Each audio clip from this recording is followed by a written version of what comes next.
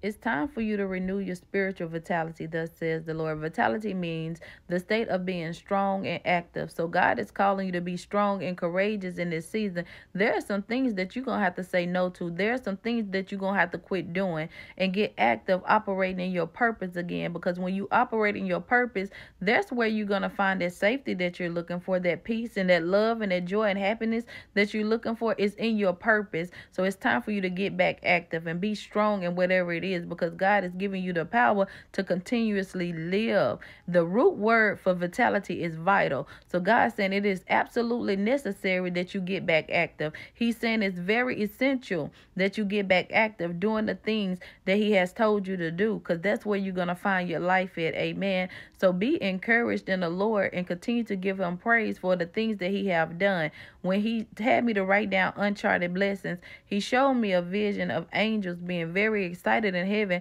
and working hard to get some things to you. Amen. God said the time is now. So don't let this pass you by. Don't keep thinking that you can keep dibbling and dabbling in sin and that you're still going to receive it. God said, no, it's time for you to repent and turn from your wicked ways and get back active doing the things that he have called you to do. Amen. Get back in alignment with God's will so that you can receive the blessing that you done waited so long for. In Jesus' name, God bless.